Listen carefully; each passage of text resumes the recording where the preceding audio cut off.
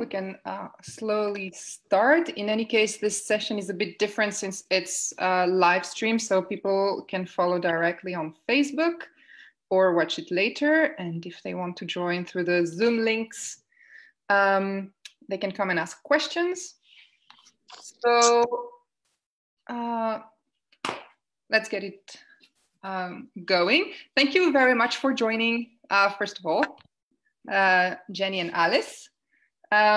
This and everyone who's following us.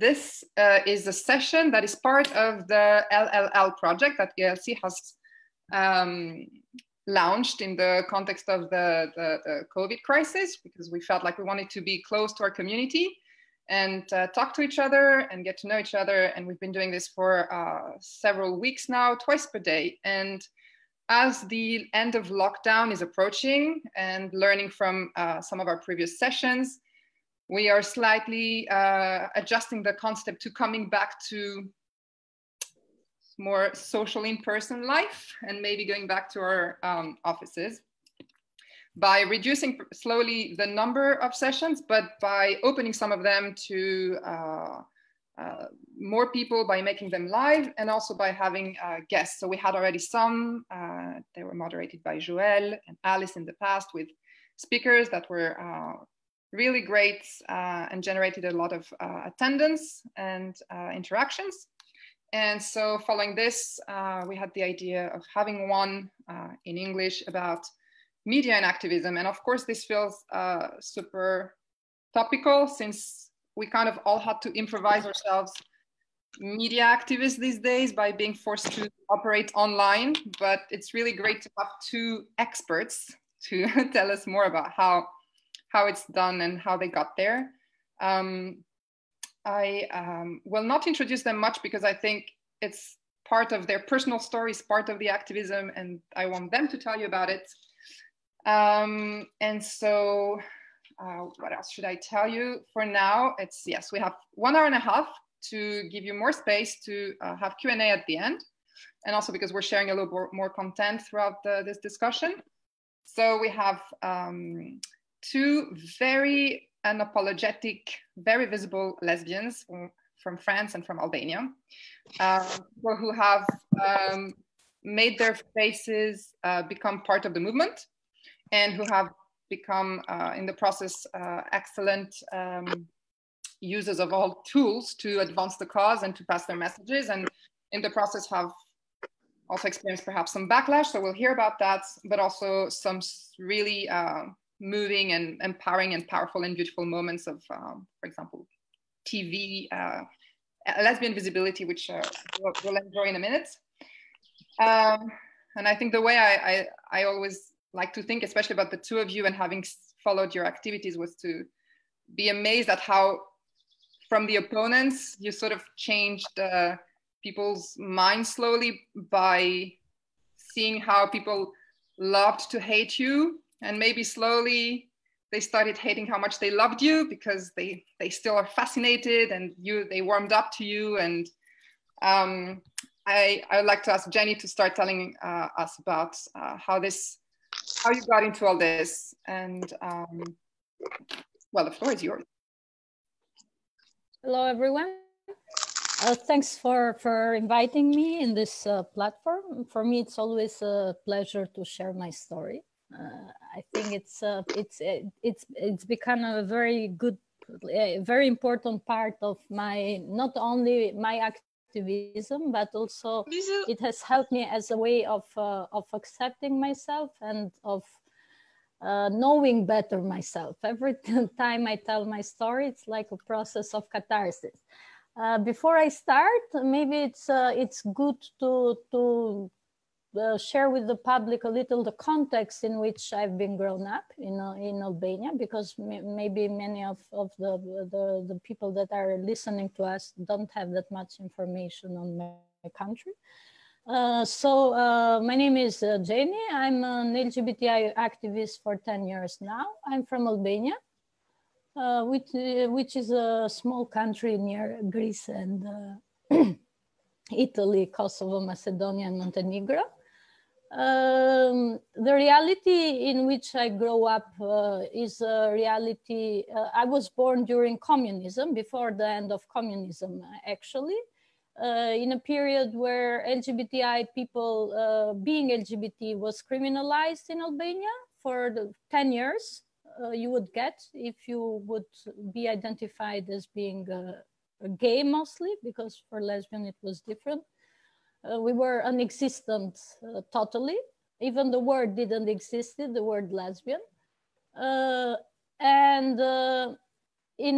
was a culture when talking about LGBTI issues was a taboo. We had only one term to identify gay people and lesbians, that was pederast, that all of us know it's not even the right term. I grew up in this kind of environment when people wouldn't even dare to talk about LGBTI issues because it was shameful to even say the word. And in a culture where we didn't had anything about, like we didn't had internet in that period, for example. So even if we wanted to inform ourselves, it would be very, very hard to inform yourself. So for many years, I knew, till the age of 7, I knew that I was attracted to women, but as you don't have words, sometimes you don't even know how to articulate and how to understand what your feelings are. So it took me many years, like when I was 13, 14, that I actually started to really realize and understand better myself. And I remember when I was 14, for the first time, I saw a lesbian movie that was Gia, this movie with Angelina Jolie. Many of you might have seen it. And I was so happy of watching it that every night I would put my TV station in the same station where the movie was shown, just waiting for them to re-show it. It's desperate, but it also shows like how important it is for people of our community, like to have figures to identify with and to have culture that identifies us and represents us.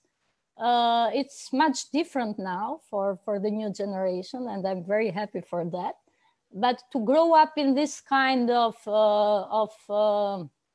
environment made me feel very bad for many years, and many years in my my teenagehood. I always say it, I didn't live my teenagehood as many other teenagers. Like for many years, I started to suffer from depression. I had suicidal thoughts every day of my life. And it's like living in a total darkness. And just when I was like 21, I also have a quote that I always use. My friends make a lot of fun of that quote now. I say, the only lesbians I knew for many years was myself reflected in the mirror. And that's not nice at all. But anyway, that's like a quote that represents my existence of those years. And I didn't even had friends like that belonged to the community until I was 19, 18. That's actually the period when I met 2 American lesbians that were living in Albania. They were a couple. And when a friend of me told me, Xheni, look, I'm going to present you with 2 American lesbians. In the first moment, I saw it as an opportunity to know a partner, meet a partner. But then when I met them, I realized that they were both married, much more older than me. And they became as a family for me. And they were the ones that presented me with the possibility of and importance of having a community and start something in Albania. So I got together with them and we started by I didn't even knew what being an activist was in those years. I never even thought that I would be publicly out to talk not only about my story, but to talk about other people's stories also. And at this moment, we decided, like, what can we do in a country where most of people think LGBTI people don't exist. Most of people think that if you are LGBT, you have catch the disease in the West, or you have been influenced by the Western culture. And what we did was, okay, let's open a Facebook group that we call the Alliance Against Discrimination of LGBTI People.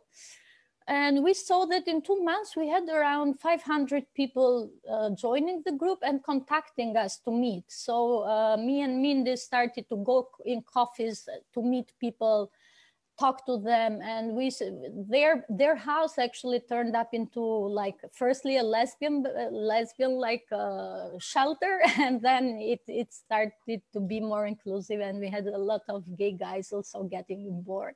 But as a beginning, it was just a group of a small group of 4 to 5 lesbians, and by having this presence online helped us a lot to outreach the community, because most of people that joined had fake profiles, and the social media give to the community the possibility of anonymity and to feel safer. Then we said, okay, because once you start activism, I understand, like, you cannot stop it anymore, and you want more and more. So we started to go in the streets, and maybe now you can show one of the slides. Yeah, we started to go in the streets and to do these actions. This is from the picture. This is the first action we did on 17th of May, 2009. We were just 3 lesbians. We decided to do the action during the night because we were very afraid we were gonna be attacked. The poster says homophobia is a social disease. I printed this poster in my daily job. I was working in the government. It was my first job after I finished university. And I was so scared. I remember even now, like, the feeling of having my boss coming in the office and getting me printing these posters, because there were a lot, like 300 posters. And I was like, what's gonna happen to me if he gets me printing this? But anyway, we printed the poster. We didn't know how to put the posters, like, in the walls and in the trees, because we have never had made an action before. So we bought this duct tape that were not that practical. We understood after. And we were like going around 12 o'clock of the night, putting the posters in the tree, going around the tree with the tape, so we could make it sure that the poster would have tape all around. So when people would like to take it off, it would be harder. And in one moment where we were putting the poster, a policeman comes and he says, "Oh, you are such great young people informing the society about sexual transmitted diseases." He thought homophobia was a sexual transmitted disease. And we were like, wow. Like, we understood that maybe many people wouldn't understand what the poster were talking about. So maybe we were not in that risk that we thought. And I always remember that as one of the most beautiful nights of my life, because the feeling of giving a purpose to your life, you know, and making something that is gonna tell to the public, mostly to LGBTI people, that something is happening in Albania, even though it's a small thing, like putting posters, and maybe if you go after that, like painting some benches. The idea was like how to kind of be there, use the public space that has always been denied to our community, like our existence in the public. And we wanted to, if you just show down, you should have some painting the benches. This is before that. That's another campaign. You can leave it to that. It's okay. This is like, and then we started, after doing these actions during the night, we started to do actions during the day, and that was the first one that we did, Doctors of Homophobia. It's up, yeah. And I remember doing this first action, people started to spit me in my face, and always like, and they usually do it when after reading what we were writing, we were giving actual information on being LGBT and homophobia. And they usually do it, they spit in your face to humiliate you, but that's the last of the things that I was feeling when they spitted at me, because I was feeling so proud of us being out there during the day for the first time in the daylight, and being with such like brave friends, like many of those were. And it was so much important to have our presence during the day that humiliation was not working. So when you are an activist, every means that others might use to kind of get you down and humiliate you, I think the strength you get from what you do goes beyond anything. Then we created this, we started to do some social activities to bring the community together, and Lesbies is our football team called.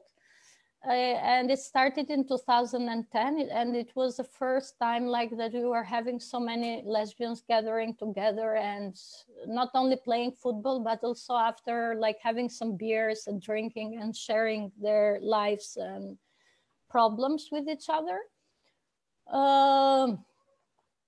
So we, in the first 2-3 years, everything was very grassroots. Everything was mostly about community building. And actually those are the years that I miss most now. And these are like from the campaigns we did with graffitis. For sure, after two days, you wouldn't see the graffiti like that anymore. They would go and put some black ink on that, but we would do a graffiti in another place, like, and you have down some other examples of graffiti. So we would never stop. And then from being like mostly based on strengthening community, in 2010, we had the Prime Minister announcing that he was going to approve gay marriages, when actually no one, we can surpass it. These are some public awareness campaigns. I started to go in schools and talk. And then we can leave it here. So I explain a little how we came till here. And then in 2010, we became more public as a movement, because the Prime Minister of Albania gave the statement that he was going to approve gay marriage. Actually, it was about anti-discrimination law. So he did it just to make a big media fuss. But it gave us possibility as an underground community to start and be more vocal in media. So we started to issue our first press releases. I started to give my first interviews, but not with my face. I was not out yet. I would always use like other names, not my real name, but I will always tell my story actually. And for more than 1 year, that was like the reality. Like I was being in the closet, but also trying to talk in this with no face, but at least trying to bring out some stories out there, because the media had a huge interest in that. You could see that they really wanted to maybe not understand, it's a big word, but at least to get some stories and to know some stories of the community. And in 2012, we decided to make the Pride. The Pride that we did for the first time, we were only 12 people, sorry. Many people don't even called it a Pride in those years, because they were like, but it's not a big number of people. But Pride is not about numbers, and we belong to the LGBT community, we know that. The Pride was, we were attacked in the first seconds when we started with some gas bombs, but that's also one of the most beautiful days of my life, because I've walked in that boulevard when we biked for 24 years of my life, and none of those times I felt as free as I felt that day biking. As a public out person, as an LGBTI person. And maybe we go.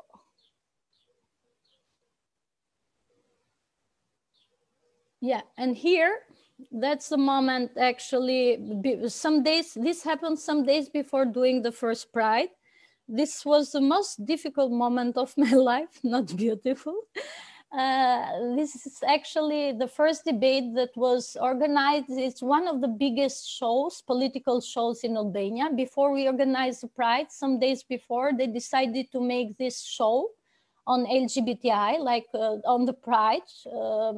And you know, the format of the panel was you have these three organizing of the Pride. That was a well-known journalist, a well-known activist, and Christy, my partner in crimes, an activist, but he was not out yet in that period, and journalist.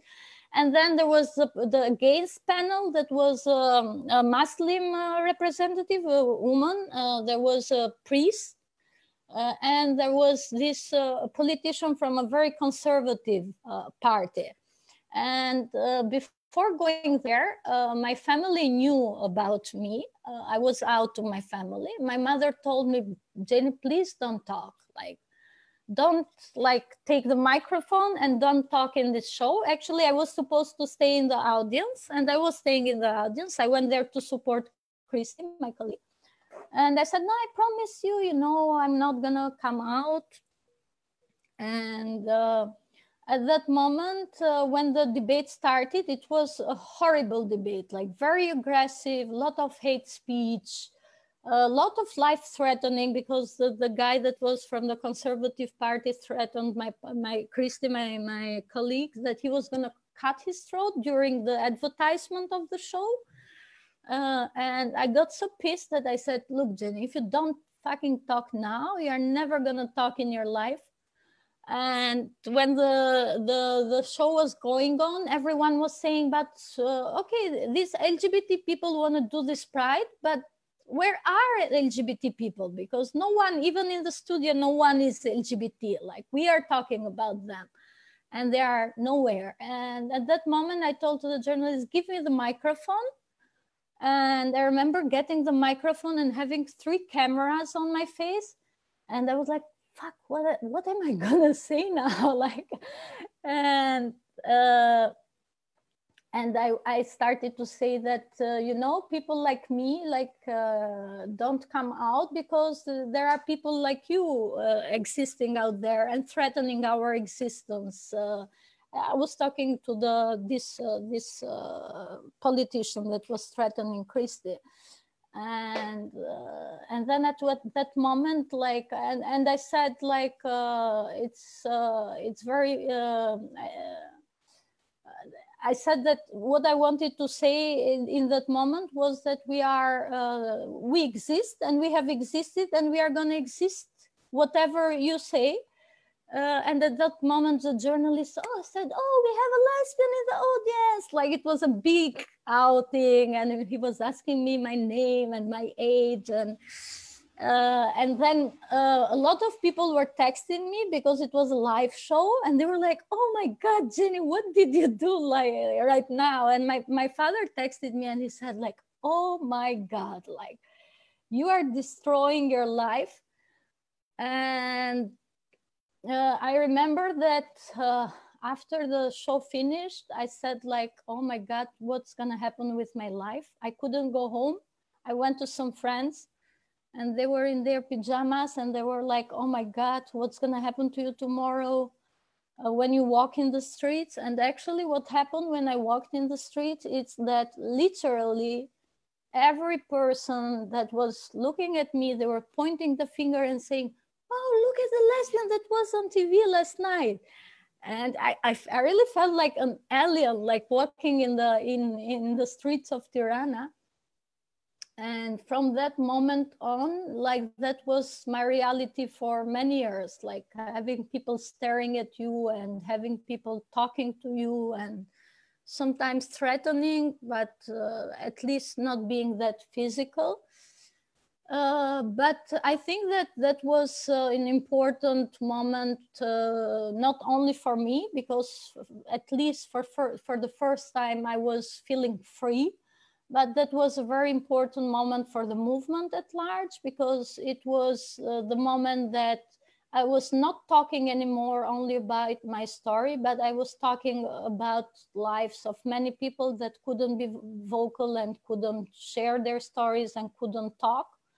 And for the first time, I had the possibility to break down all the stereotypes that existed towards our community and make people understand that, you know, we are like everyone else. And I started to share my life. What was private ended in that point because I decided to use my life, also my personal life, as a mean of raising awareness about our community. So maybe I talk too much. How much time do I have? Did I finish my time? We go as long as we need to, but no, I just wanted to see you a little bit more, because with all the slides, but no, if you want to, I think it's nice if you take us all the way to become the face. From that moment, many things happened. The Pride has been going on for 8 years now. It started with 12. We were like more than 300 last year. When it comes to media, actually, the media in the beginning started just by seeing it as an exotic issue. And this is very, very interesting. I started from the point of going to TV station and always throwing up before going there, and always being nervous into going there, and only going there not to enjoy it, but going there because I had to, because that was the only way that we had to change people's minds and people's hearts. Going into a position like you see here, a very nice position of starting to enjoying being in media. And this is actually a TV show where they invited me. It's like Dancing with the Stars, where you dance with very cute dancers. And even though I really didn't know how to dance, I was always having some cognac before going there, and trying to learn the moves and having a lot of fun, because I had like 3 girls that were trying to help me dance. And I remember that there was a kiss that was supposed to happen in the end of the dance. But one night before the program announced in Facebook that I was going to be in the show, and they had so much hate speech from the public that they were afraid actually of doing the kiss in the end of the dance. So they changed it. And the girl, she was an amazing dancer, but she was so afraid of dancing with me and doing this performance, because she was afraid of what her family would think, and she was afraid of what her fans would think. But we did it, and it was amazing. And I know you are going to send the link after we when we finish. And it was amazing, because also one of the when we finished, the public was applauding. I never expected it. I was expecting some like boo or some total different reaction, but it was like an amazing experience. And it was the first time that 2 women were dancing on. I think we want to see a little bit. I think it's, I mean, I enjoy watching it every time. It's quite exceptional. And can I just say, lesbian or not, congratulations on the dancing. I couldn't align one of those steps, so I'm very impressed to begin with. And also because it takes some courage, but it's phenomenal and beautiful. And Yeah, we realized together with Christy, because Christy is a journalist. It's my partner in crime, I call him. And as he's a journalist, and he knew very well how media works. We understood that once we had media on board, we would achieve a lot when it comes to the LGBTI movement. And what we try to do is firstly like build a personal interaction with the journalist, and then like be in their shows. And like this, for example, is another show that was very funny, because it's like a fun show when you do games and stuff. And we were talking actually about an exhibition of a photographer that is a feminist, and she did this project of portraying the life of women, and she decided to have me and my partner also as a subject for pictures. We were invited in this journalist show. Rosa is her name, and she wanted to kiss me live on the show. That's why there is this strange pose. And I said to her, like, look, if you kiss me here tonight, I'll not have a place to sleep, because my partner is gonna throw me in the street. But anyway, she makes a lot of fun in the show, and she wanted to provoke me a little. And this is another show. I don't know how to cook, but I don't know why they always love to invite me in cooking shows. And in this cooking shows, it's very good to participate, because they are always seen by grandmas and like mothers.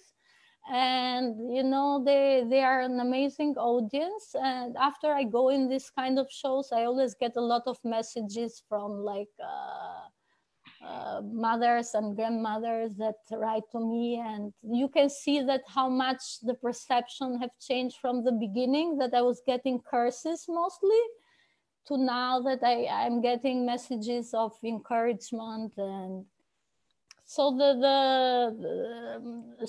I think like I've gone from being a political activist in these shows, like going in, diversifying the kind of shows that I go in, with the aim to reach different audiences, because every show has their own audience, and to reach much more people. And also to normalize, you know, the idea of being LGBTI, because people always think that most people have always seen me being in political debates, and there I'm very angry many times, and sometimes I shout and sometimes I seem kind of more aggressive than I actually am. And by going in these shows kind of builds another profile, helps me to build another profile, because that's not the only piece of me, you know. And I'm like that because they always put me in front of sometimes ignorant people and sometimes you don't know how to deal with ignorance, you know. And yeah. Well, thanks so much for sharing this, because I think through your story, we really see the trajectory of the movement and the evolution of people's minds, because even though we can see that you basically also play with the scandalous part of it, at the end of the day, you invited yourself in people's homes through cooking shows and through popular dance and very mediatic shows, and changed the perceptions. And I know from stories, from discussions we've had, the two of us also, that now people recognize me in the street, and it's no longer pointing necessarily at a finger with a disgust. Now it's more like they all feel like you're that granddaughter that they know, or something like that. So I think that's very powerful. And we'll have questions for you on a lot of things after, but now I'm going to ask Alice, who has another personal trajectory to share, and Alice Coffin friends, very established journalist, but also very visible feminist and lesbian activist. Also quite outspoken, quite visible, seizing and never refusing an opportunity to go on TV shows or to write articles that are gonna, trigger reactions. So maybe Alice, if you can share with us about your job as a lesbian journalist and how it's been to change the profession maybe from within, and also as an activist, how you've used media more broadly.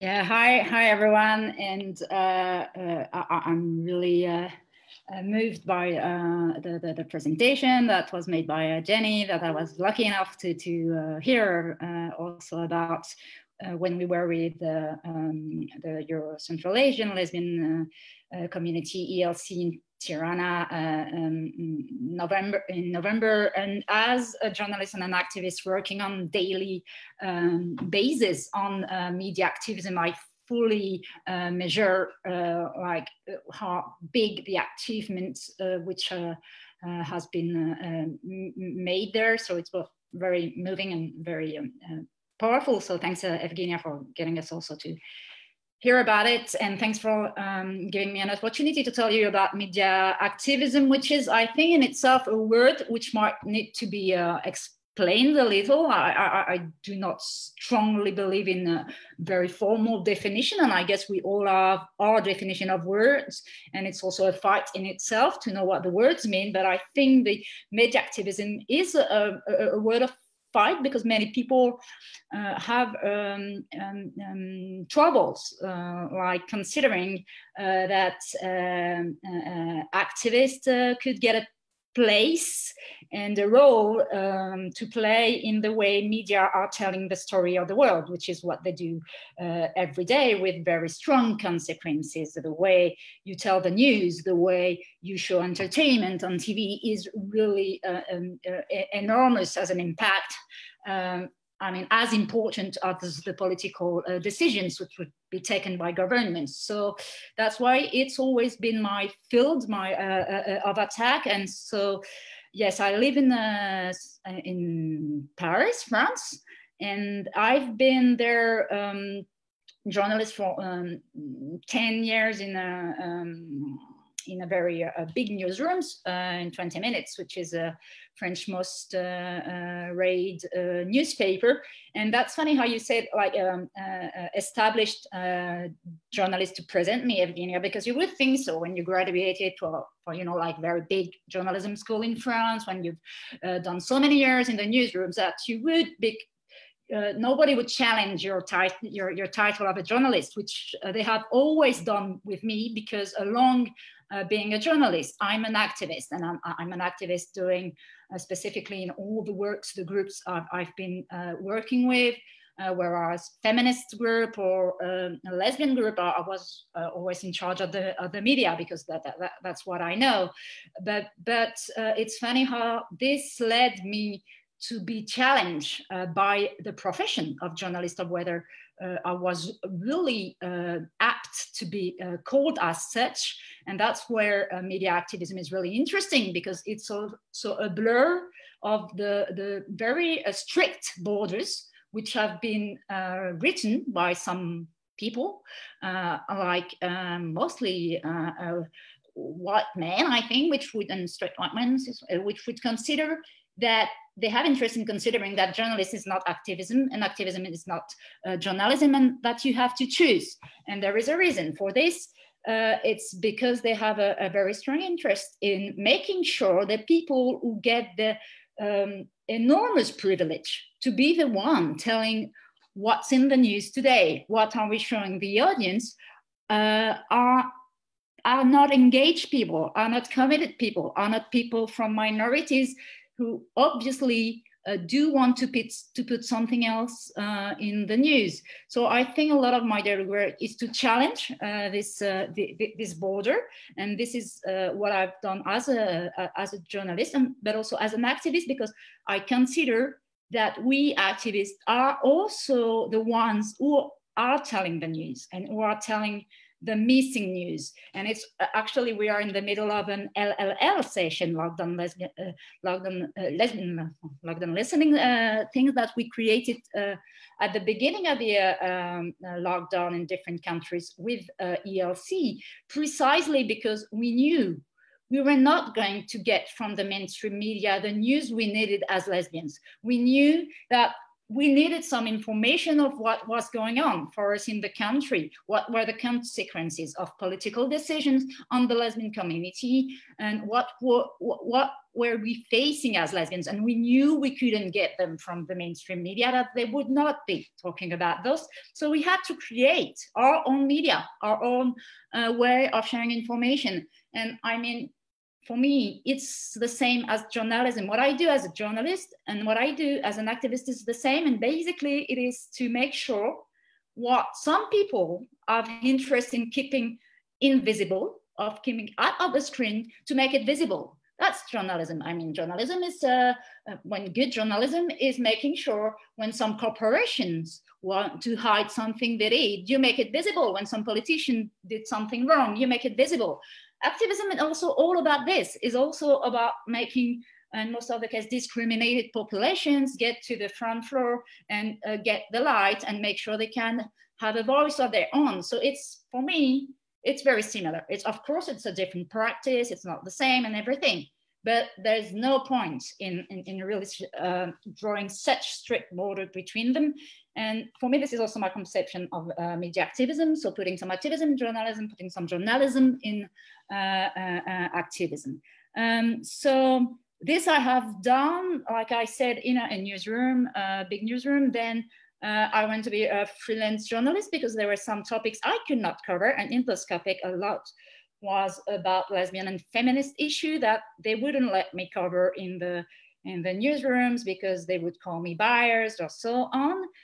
So I came more to reach for like foundations or other kind of money which could help me to do some work on this. And so I have also a blog where I tackle this issue, and then I also do it with a specific group.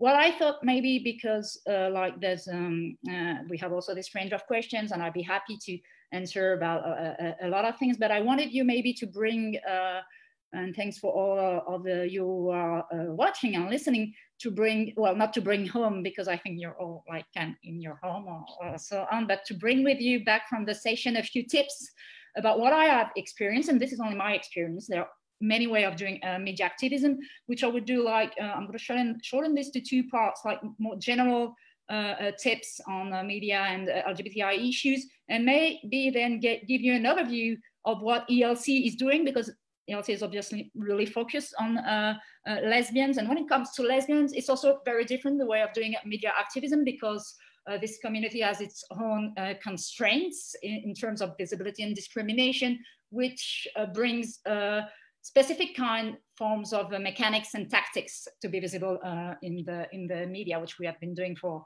a few years now. So maybe, can I, so I wanted to share some slides. Evgenia, do I have the permission of to share this? You should, but okay, on this, perfect. You need to check with Sylvia, who's the official host. Sylvia, have you distributed the rights? Yes, thank you. Okay, so this is like,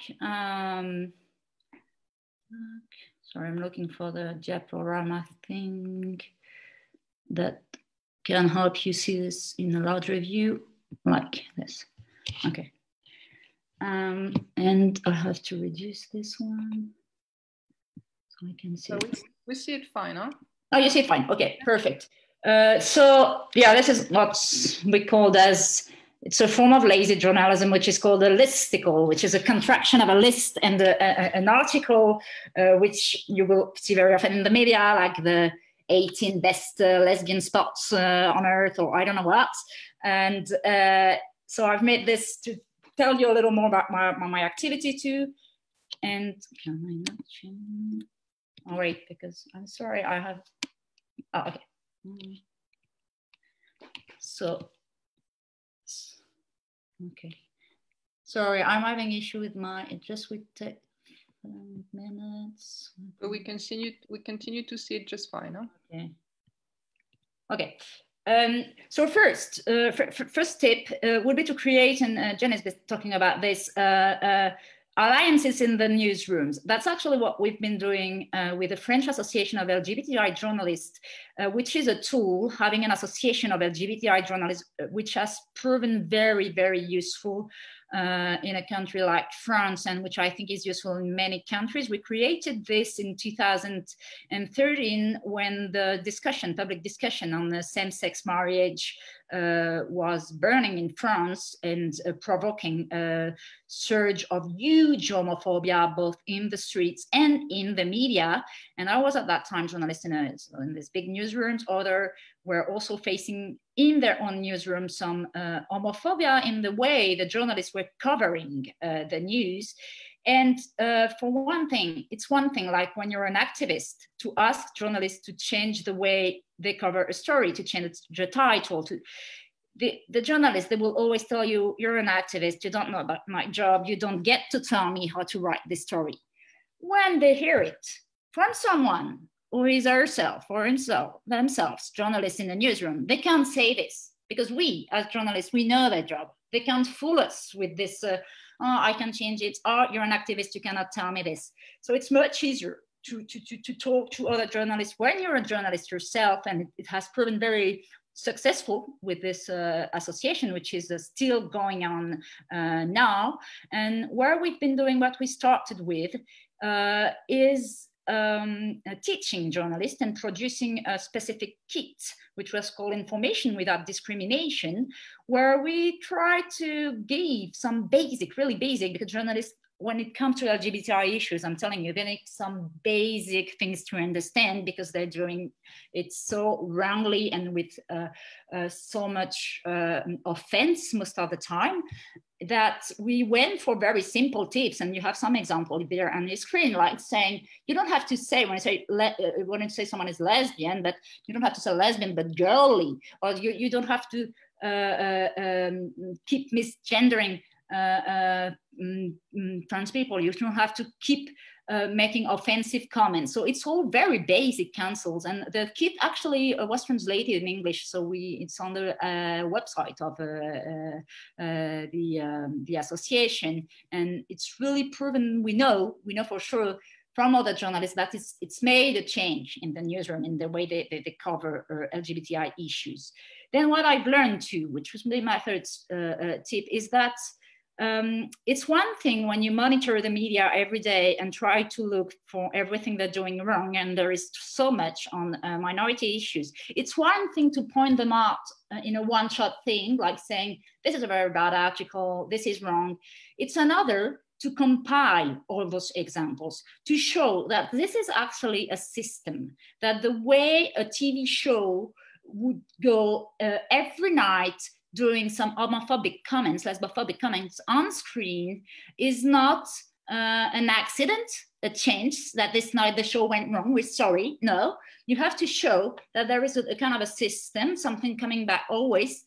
And so that's what we do in kind of huge surveys on TV shows, which also the media like usually they they wouldn't do it themselves, the journalists, they wouldn't go and cover this show saying they have racist comments, transphobic comments. But when we do it as an association, then we do the work, we do all the stuff they should be doing, and then they talk about it in the media.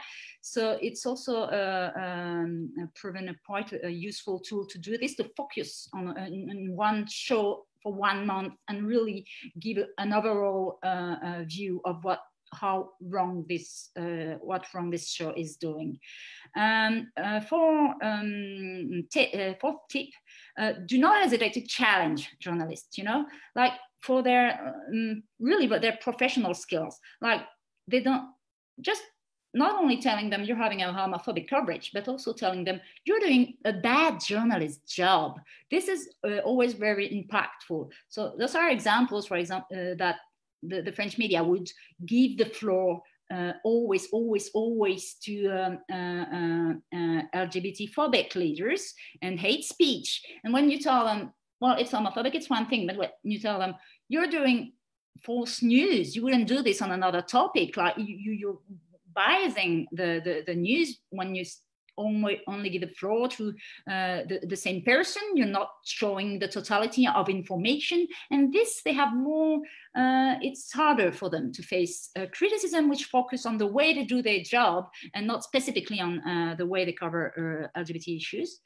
And another fifth example, more as an activist, or really what we've experienced, this is with the French lesbian activist group called Oui, which was fighting for IVF, which in France is PMA, is go for the easy, go for the thing that the journalist will find easy to take up. And like we had to illustrate IVF, so PMA in France, how do you do this? I mean, how do you how do you show pictures about this? Are you gonna show pictures from a laboratory, a technical medical act? No, it's too complicated to get a picture of this. Show them, they need the word PMA. So make huge banners, huge placards with these words, and then they will take the picture, because this is a good illustration and very efficient illustration for this article, which means your group, we will also appear on the pictures. And this is an example, like still now, when the French media have to talk about IVF, they would go for our pictures, like in all media. And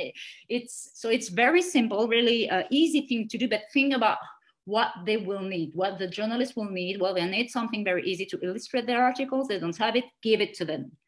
And it's the same when I say fifth the media, which is also another tip. It's the same with how to make sure your actions go live in the big news. And instead, very often I find that instead of sending press releases, instead of trying to make the journalists come to you, go where they are already. Like this day, when it's an illustration, there was this demonstration, we knew where the camera would be, and they wouldn't get interested in the lesbians. Normally, they won't come to us, and we would, if you send just a press release. So just organize something just where they are, and they will, then they will show what you're doing. And it's the same when I say feed the media, you also have to impose your agenda. Like tell them, I mean, the news, it's a story anyway. The journalists, they are telling the stories, their stories. So make yours and say it's true, because what you say becomes true. And this is an example of what we did with ELC. We sent something saying, we had a meeting, just a meeting with the ELC in the Council of Europe in Strasbourg. So we were a few lesbians coming to the Strasbourg, which is a French city. But we sent a press release saying, Strasbourg will then be the European lesbian capital for 1 weekend, which was like a framing of it, like it wasn't really the lesbian capital. And then we saw that 20 minutes, which is once again French big newspaper, put the title in the article, Strasbourg, the town is the lesbian capital, European lesbian capital this weekend. So it's also, try to impress them, don't be shy, go for it. And the things that you say, actually they become true. And this is also some steep MediActivism, and I think, I mean, the example of Xheni is so huge, so I think you know everything about MediActivism as getting in the media, using entertainment and the media to be visible. And this is another example from Croatia, which has a pretty similar tactic, and it's the activist Mima Simic, who participated to Who Wants to Be a Millionaire in Croatia as an art lesbian on screen. So very similar tactic, and very obviously, for all the reasons Xheni already explained, a very, very efficient tactic, because you're reaching a different audience there. And now another tip is frame your own questions. Like as an activist, or just as a lesbian, or as anyone going to the media, especially when talking on lesbian issues, they will try to track you in their own vocabulary. And, you know, vocabulary is not just words, vocabulary is an ideology, a sense of how they see the world. And for example, when we were talking about IVF, the journalists would keep asking me questions about surrogacy. every time. It's in France. It was a way one of the counter movement, anti-movement, anti-lesbian movement, anti-gay movement has made it. They say IVF is like surrogacy, so everything. And so I would refuse to answer any other question. And you can do this on the minute. I say, this is not this is not the topic. I'll be happy to discuss with you another time, but you did not invite me for this. So do frame your own questions. Then you have to teach journalists, as I said, a lot. Then there's a lot of pedagogy to do, but you have to teach also activists. And I would especially say gay cis activists, which we are working with, because, you know, this is an image of a TV set on IVF for lesbians, and there are 5 men on the set. And among those 5 men, there are gay activists from France, and you need to remember them, to remind them that they are not the ones who get to go to talk about this issue when it's an issue which has to do with women, you know. And so for once, it's because it's sexist, but also because it's not efficient.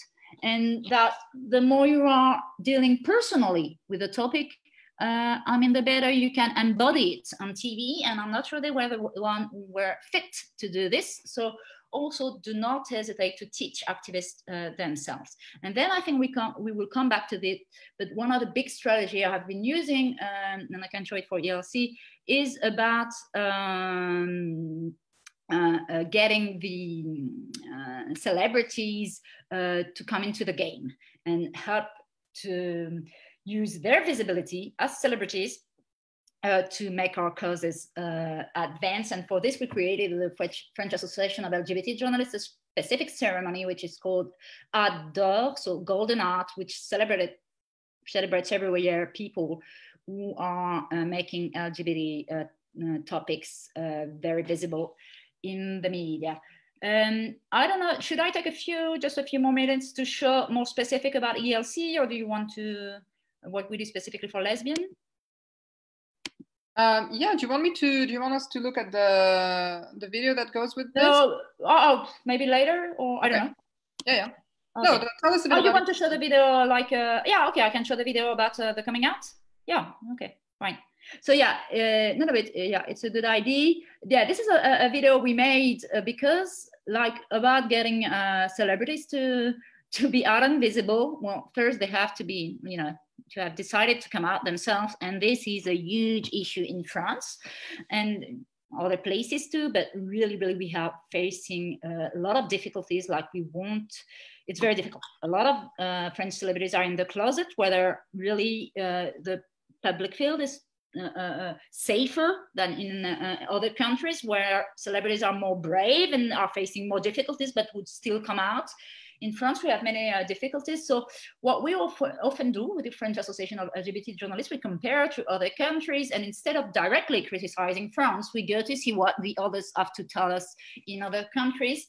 So I told you I had received a scholarship to go and study LGBT and media in the US for 6 months. And I used this opportunity to make a little video at the GLAAD Awards, which the GLAAD Awards are the big ceremony in the US celebrating LGBT celebrities, LGBT media, LGBT TV shows and everything. And so I went, and you see most of it is in English. It's subtitled in French, but everything is in English, except there's a tiny thing because there was a Canadian who was speaking French, but you should be able, it's 2 minutes to understand most of it. So.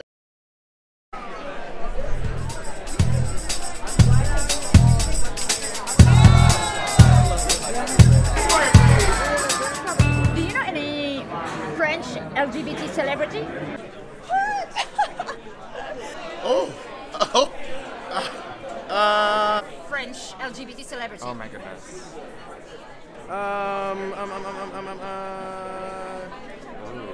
Marianne Cotillard? I just assume all French celebrities are LGBT. Celebrity. I don't know. I need one.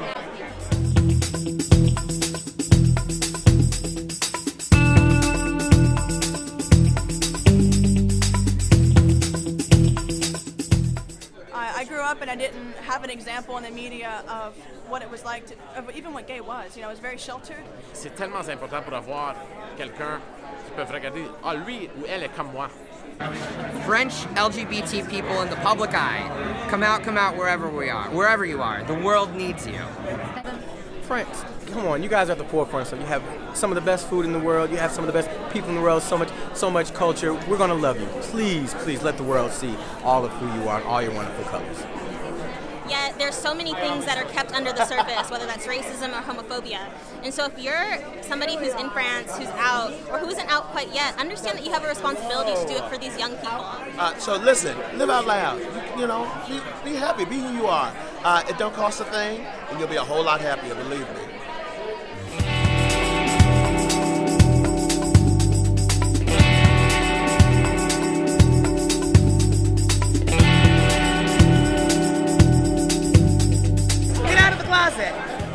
I'm looking for a husband. Friends, get out of the closet. I'm looking for a husband.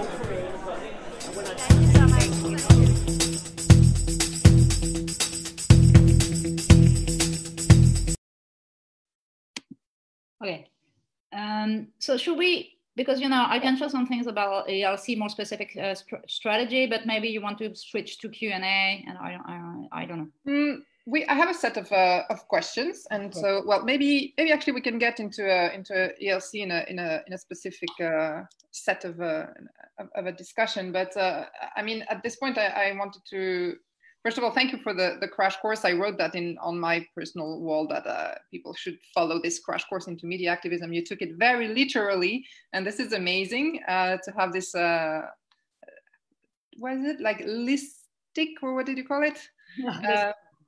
Yeah, that's great. And I think what we could see from both of your intervention was that the power, or at least that I'm taking away from that, is that it's a super powerful tool to not preach the choir, because that's one of the risks of activism, is that you tend to, when you create events through the organizations, etc., you might reach more people who are already agreeing with you, or just the haters. But in this case, you sort of maybe reach out to the movable middle, that is sometimes called, you know, like people who don't hate you or don't feel super strongly, but wouldn't get out of their couch to come see a conference or a demonstration. And so you enter people's lives and give them finally that image that they don't otherwise have of who are lesbians, and what do they really do and want, and which is basically just equal rights at the end of the day. And it's very empowering for the community. That's the other aspect of it, through coming out. And I think this is something that definitely deserves a lot of question as to why in Europe we don't have that same culture. I mean, in the US, it's like it's staged. You see it, you know, we all know who are of course, American celebrities have the platform that they have because everyone around the world tends to follow American culture and media. But besides that, they stage it, they make it a bit spectacular, they get invited to just talk about that. And we definitely don't see that to the same extent in France and in Europe. Or it comes from activists like, for example, Xheni or Alice and many others. And yes, of course, I was very happy that you brought back the memory of Strasbourg, lesbian capital, because I live in Strasbourg. And when I woke up that day and realized that just because, 8 friends got together to work, we worked a lot that weekend. But, just the way you captured it, and waking up to living in the lesbian capital, and then getting a lot of friends being like, what's happening? What are we missing out on? Where is this lesbian, I don't know what they were imagining, like some crazy lesbian event, but no, it was very cool. And I think some of the questions that are raised about this, and you sort of touched upon it a bit, about how to control the questions and how maybe to, in the way, control the scandal. I don't know if both of you want to share about how you choose if or not to go. Do you always accept any invitation? And how do you take control of when people are trying to take you out of the discussion into more dangerous territory, or situations you didn't want to, that are out of the topic and that may be, lesbophobic? So how do you control those things? And do you ever refuse to talk to certain people? I don't know, maybe Xheni, you want to tell us a bit? Yeah. Actually, I've had many cases like that, so I can share a little my experience. But it's what Alice was saying in her presentation that I really love, because it was very, very practical, and I was a little checking what I've done. And I think it would be very useful, like, to share it with more activists that are public and that work with the media. For example, I've had being invited in many shows that once, for example, we had this huge debate in Albania because I was going into high schools and I was talking about LGBTI bullying and sharing personal stories. So the media took one of the pictures that I have posted on my Facebook without asking me for any information, like what I was doing in this information sessions in schools, and sent out this very bombastic article writing LGBTI people are invading schools and turning our kids into gays. And then from the written media, this news was taken and was passed in the television media. So many TV shows were organized. Like, I would go in 3 shows in one day. That is really exhausting. And before going in the shows, because Christy, my colleague, is a journalist, he would always ask me, Xheni, tell me who's participating in this show? Like, who's your against person? Like, who are, because usually they are organized in a debate kind of way.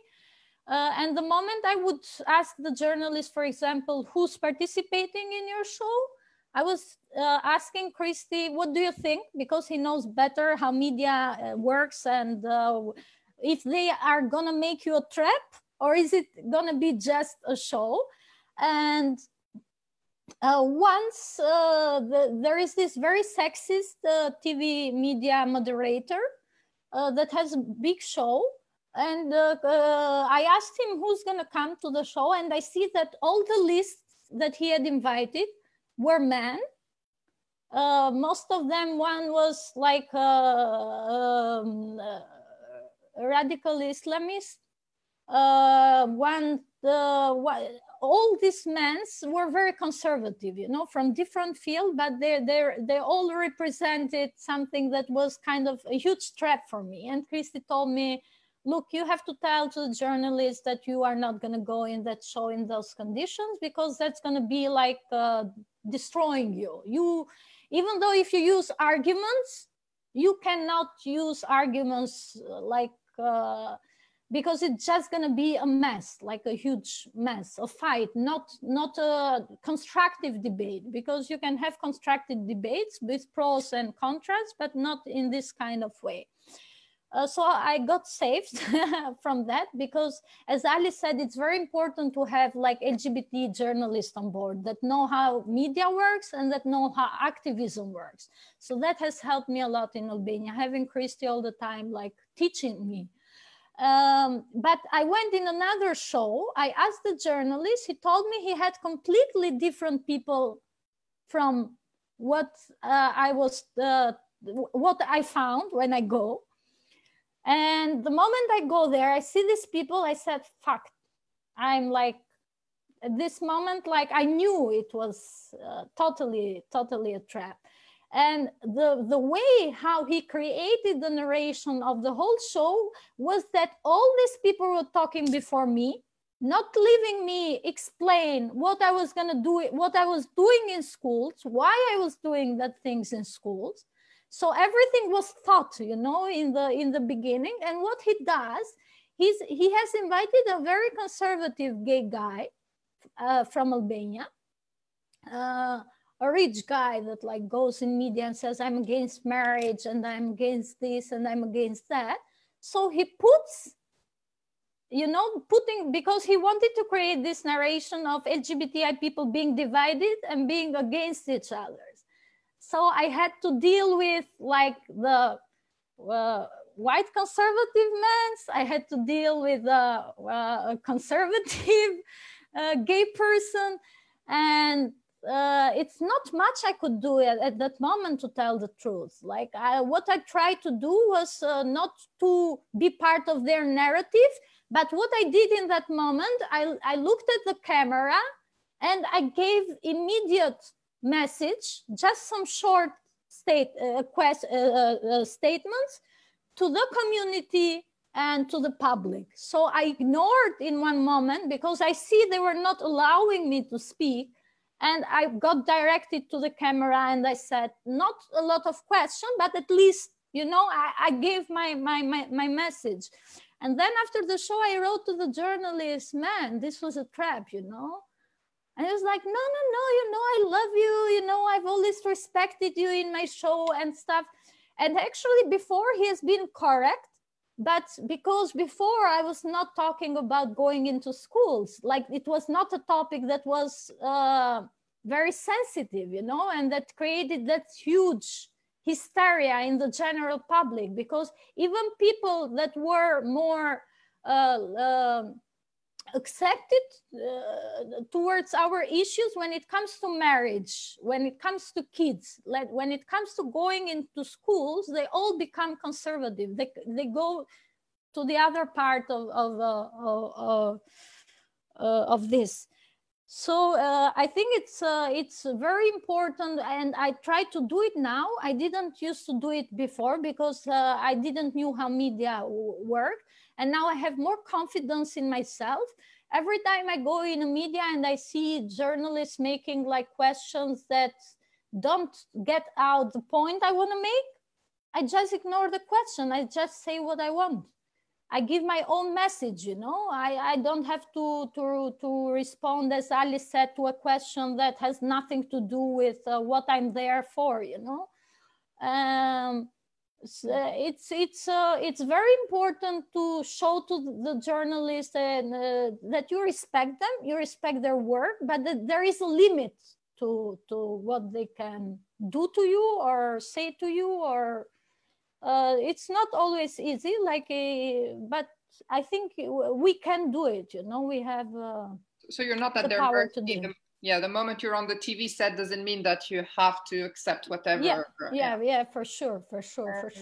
And always you have to be very clear beforehand what's going to happen there. Like you have to ask them to give you a skeleton of the show, like what's not maybe the questions, but sometimes even the questions, if you are very doubtful about the way that this person, always get to know to the show you are going and the presenter that is inviting you, like study a little the way they have been covering other issues, or what their weak points and their strong points are. Like if they are homophobes, if they are sexist, why should you go in their shows and give credentials to them? You know, it's better you do a live on your platform than give the possibility to these people to.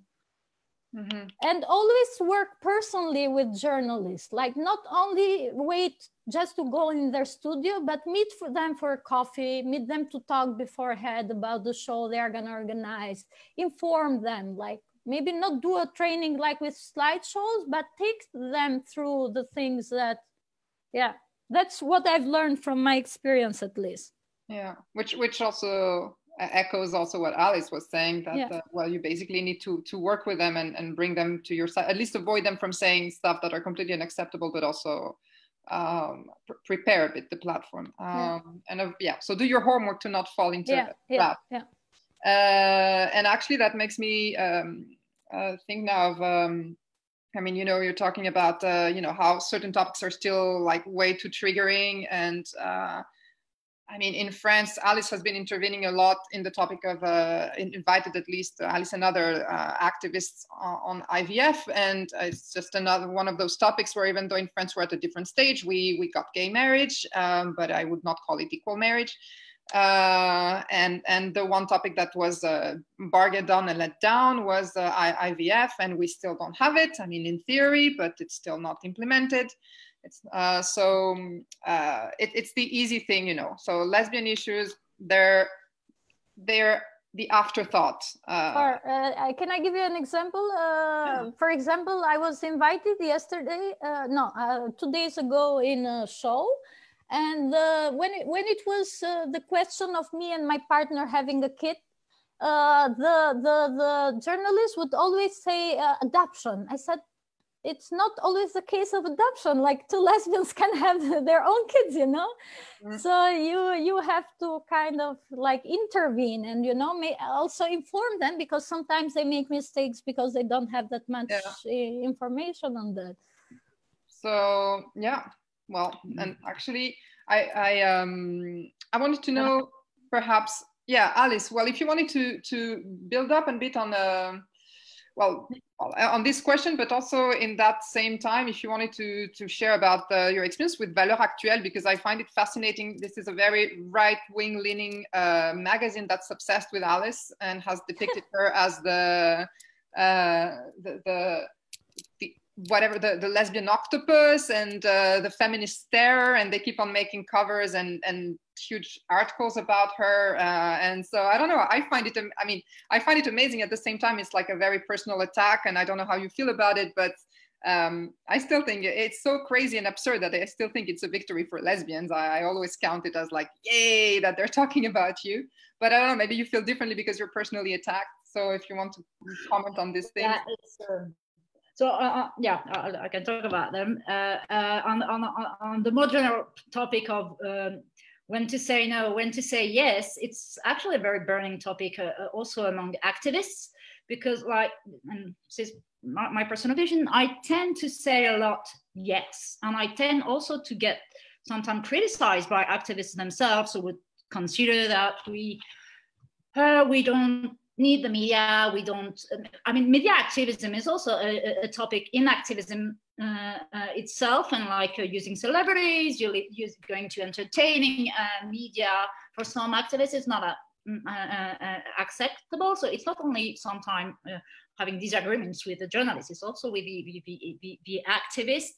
And if I tend to say yes a lot, it's for different reasons. It's because there are not so many requests. First, for lesbians, really in France, it's really tough, and we've made all those surveys, even for much more famous lesbians than me. They never get interviewed when the topic of the news is actually about lesbians, whether it's IVF or something else. Even then, like a big tennis champion like Amélie Mauresmo will not get a call when she had her kids with IVF, so she knows about it, and they won't think to invite her. So what I think is I like to use the platform, and I think Xheni, you said something very right, because even now in some shows where the framing would not let you be able to, in a general discussion, make your point, you can use them. You can have a tactic to use them, like you were saying, talking straight to the audience, making your point, your message. And I would say that for this, you have to think not only about TV. Now, TV is not TV. TV is also what you're going to do with this video on the social media. And when you get to participate in a show, then it's not only the impact, it's not when it's broadcasted live, it will leave afterwards. It would go on leaving, and then you can cut your video, your participation on the show, and show it on the social media to your community. So look what we have been saying as lesbian activists on TV. So it's a broader thought. It's of how to say yes or no. And I would say also, then it's also a personal way of doing a strategy, which is not a general truth. You have to adapt. But in France, whether with the feminist group I'm with or with the LC also, we've also tried to get as many persons on the TV as possible, like not use, which is also a very efficient strategy. Then you always say, you're going on TV because you're good with the media, you know them, you'll be the best.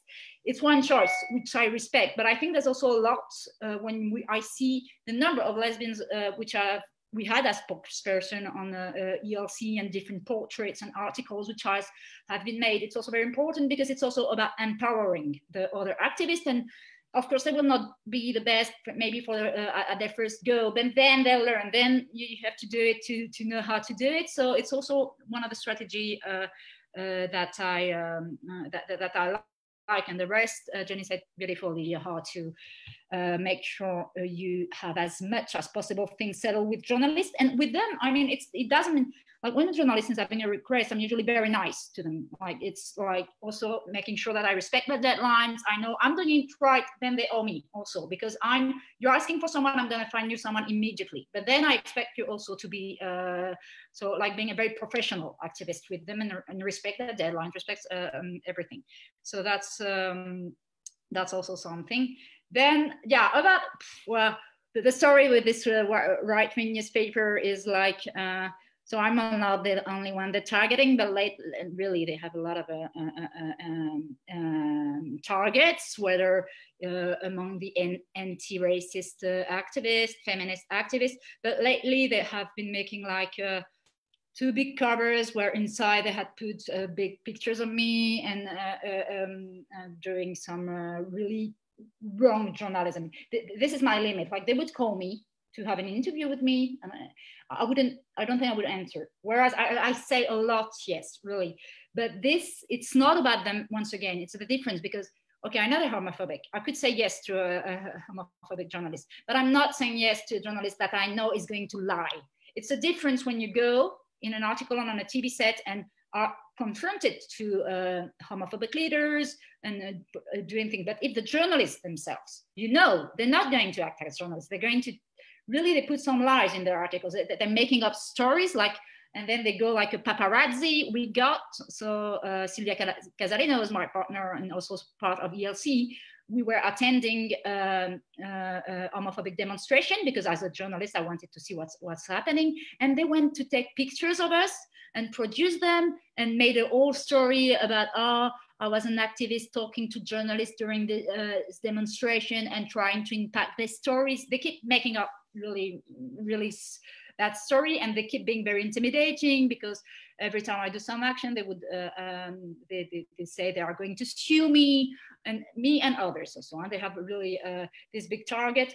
Then I think, I mean, the only way to it's always very difficult to have the ponderation between should you talk about them, and I never do strictly like promote what they're doing, or should you be completely silenced, or should you reverse the mediatization and use what they are doing to make sure you get the power from it. It's always very difficult. With them, I tend to let them in their silliness. But with others, it's more interesting to go and really fight for them. And what's another point I want to stress, not this one right-wing article, which is really focused, but some other shows which will not be that much right-wing, which would be very problematic. It's also interesting to note that very often those shows would be the one inviting me or others. Why? Because they like to stage a fight for their audience and everything, but it is something to consider. When other more very polite and correct show, they would never invite a lesbian, or I've been talking about some specific case, for example, with a great anti-racist Black feminist journalist and activist Rokhaya Diallo in France, who got invited to be a regular part of one show, which is problematic, but then they invited her to be part of the show, where some other very, very posh and like we're doing hype journalism, we never are only staying between white men and never invite us as a guest, let alone part. So it's a tricky thing. Huh? It's not a one-way answer, I guess.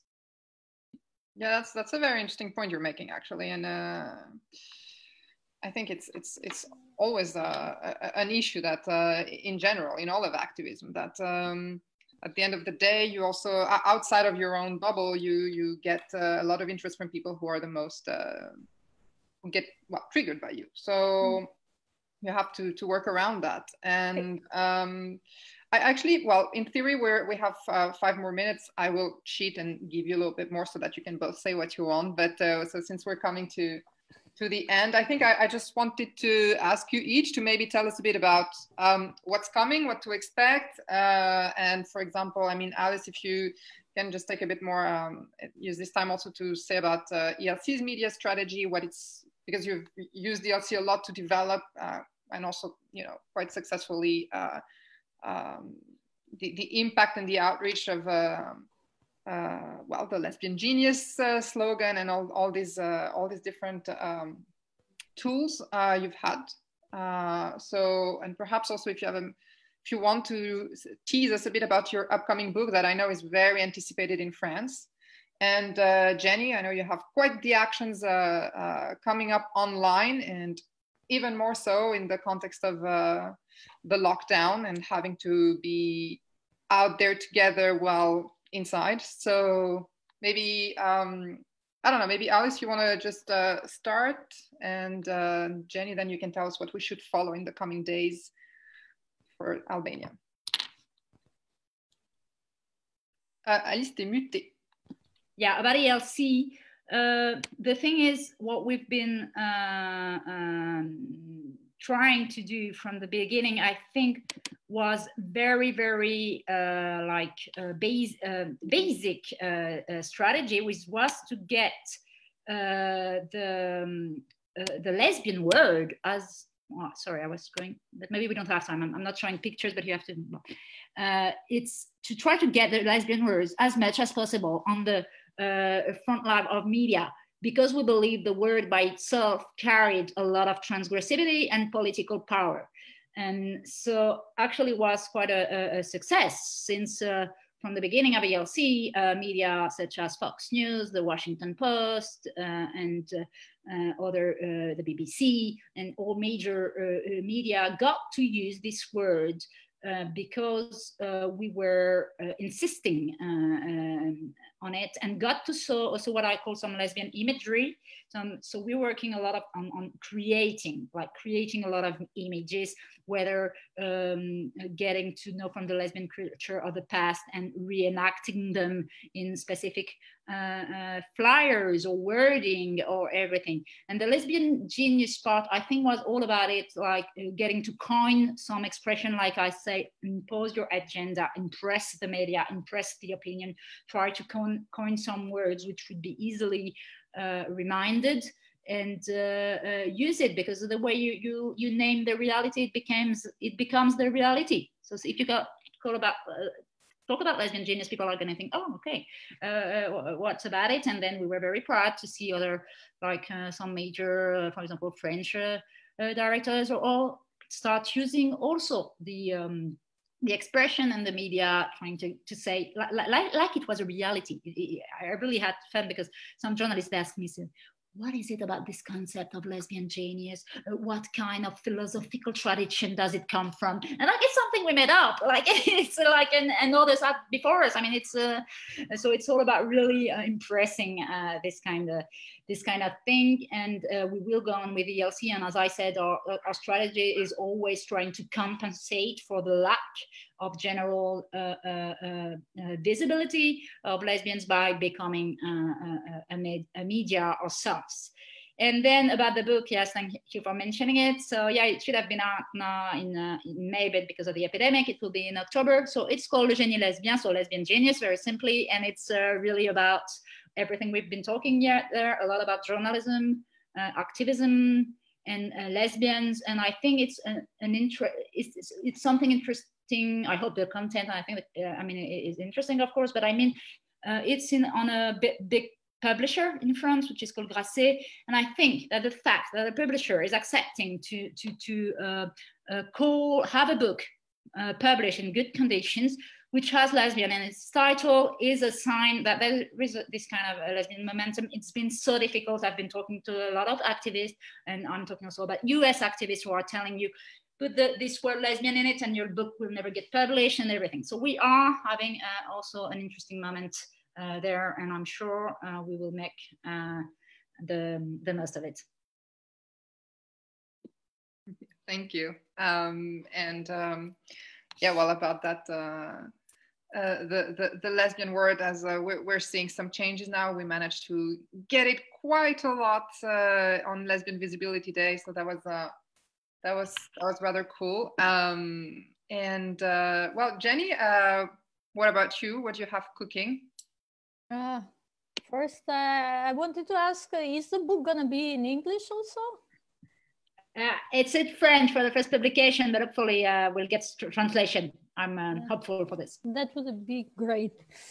Oh yeah, also sorry, because about the book, I just wanted to, having had a bit of an inside sneak peek before publication, I know that you use it to talk a lot about your findings from the Fulbright you did in the US, and that's super interesting to do this comparative analysis. So not just from the activism point of view, from there's a lot of archives and historical work that you bring in this. I mean, it's just, it's going to be really, really amazing to have that out there. And I hope it gets translated, because it's interesting for everyone way beyond French borders. So, Xheni. Okay. Yeah, actually, what I wanted to say even before, it's what we tried to do, as Alice said, and it's it's something that I would recommend to everyone, is create your own media as a movement or as an organization. Because now we see that we have all the means to do it. You know, you don't need huge money to make the platform and everything. Social media made it very easy for us. In Albania, Christy, my colleague, started in 2011 with Historia Ime, is in Albanian. It means my story in English. It started as a diary, actually, of an his partner. And now it's one of the only media that covers not only LGBT but human rights issues in general, because you see that in big media it's very difficult to cover human rights. Mostly they are interested about human rights in the moment you have a scandal or you have something exotic or something that attracts them. But otherwise you are totally ignored. And we created that platform that usually had more like articles, and then we reached it with podcasts. Now we are doing like we have TV Alianza LGBT on Instagram, where we do like interviews, like as we are doing today, for example, with activists, with LGBTI persons. We created this book club online that is like Read Queer, where we read and we discuss about queer and feminist authors. And we have our own audience that you see every week is getting more and more. We created this Queer Got Talent show online that is like people send us their performances and we do kind of competition on likes that people do in social media. We created this rubric that is called Ask Me Everything, where LGBTI people give the possibility to general public to make them questions, and then we publish the questions. And what we have seen that it's very interesting is that media now is picking up this content. Big media is picking up this content and is putting them, because media nowadays is becoming very lazy. So they usually cut and paste, and they usually want the content ready. So we can use this laziness of theirs in our advantage. And so what happened, for example, just this last week is we did this interview, Ask Me Anything, in our social media with me and my partner. And it ended up in all the big medias, not only online, but also in television. So I had televisions calling me for interviews, televisions like showing our pictures. And from this, I had the possibility to reopen the debate of marriage and kids, because I said that I used my own story saying that me and my partner want to like be acknowledged as a couple and we want a kid and so on and so on. Like you start from your personal story and then you represent the rest of community that has also your needs. But like creating I see like what I see for the future for our movements is creating our own mediums of presenting ourselves and telling our stories. So that's what I want to say. You want to tell us about the online pride? How are you doing that? And also we thought about how to do the pride this year. We discussed all together, and we didn't want it to stop it, even if it's something symbolic, even if it's something new. We wanted to have it because its pride is very important. I said it's not about numbers, it's not about the way you do it, walking, running, biking. It's about what it symbolizes and the visibility. So we decided to do it online. So it's going to be most probably on Zoom, or we are discussing a little about the platform, but on Monday we are going to launch it. So everyone that would like can join us. We'll be very happy. We will have invited some Albanian artists that are going to sing from their homes to join us, and we are going to have some speeches from the different community, and not only in Albania but regionally. And it was very interesting, for example, because the moment we launched the Pride online, it was picked by all media. They really loved the idea that something was happening and it was coming in a new form. And they really wanted to know more about why we are doing it. But this gave us the possibility to say, for example, that for LGBTI people, quarantine and isolation is not a new thing, you know, that's the reality of our lives for centuries. And we have much to teach to the general public because of our resilience. We really can teach them about how to make it survive. So yeah, it's yeah. I love this as the final words. Like, we have a lot to teach to the rest of the world. Yeah. That's so true, about resilience and creativity and community and, you know, solidarity existing even though we can't be out and together. I mean, in theory, this is it. I don't know if there's something you remembered you absolutely wanted to say, but in any case, we will. This is recorded, so people can go back and take the notes of whatever they missed. And also we will put the links to, to the NGOs also, and to be able to follow the Pride, the online Pride of Tirana through Alianza, and the different videos that have been shared, and all relevant links so that people can enjoy indefinitely. Did you want to add anything particular? No, thank you. Thanks a lot. No, it was a lot of fun. It was amazing. Yeah. I love you, girls. Yeah, I love you. And it's actually great you say this about LGBT people being so familiar with what isolation means, because it's exactly also what, say, Milena Markovic, who is a lesbian nurse in Serbia, and we've just published an interview with her on Dragana Todorovic, and she was saying, I'm telling my colleagues what it's, we know what it's like to be isolated for years, and we've known this. So it's I think it's a huge drop what you're saying there. So, and it's always interesting to have the ecos. So thanks so much. Thanks. Thank you so much. And taking away, glitter your anger. I really love that. Feed the media, feed them. They're lazy, so feed them what they need to say. And most importantly, let's all continue growing and creating our own media and learning more about being little media activists. Thank you so much, Xheni. Thank you so much, Alice. I loved having you here, and well, on to other LLL sessions. Ciao. Bye. Bye-bye.